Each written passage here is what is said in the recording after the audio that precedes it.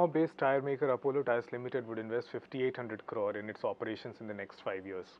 Of that, 3,800 crore would go into a greenfield facility in Hungary, which the company's vice chairman and managing director Neeraj Kanwar thinks that will give him a big leap in the European operations.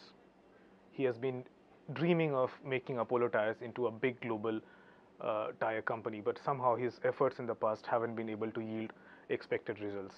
The last such attempt was when he tried to acquire Ohio-based Cooper Tires and Rubber Company Limited for a deal which would have put him in the top league of Indian automobile companies.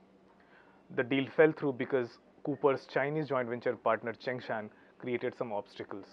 However, this time he's going for organic growth. He is saying that he aims to triple the size of his company to $6 billion by 2020, which as per analysts is quite a big task because the company's cash flow is not very strong, and if it has to do that, it has to go outside and list its company and raise the money. In India, although it has a board approval to raise money through equity offers, but Kanwar said that he's not very keen on doing it given due to the market conditions.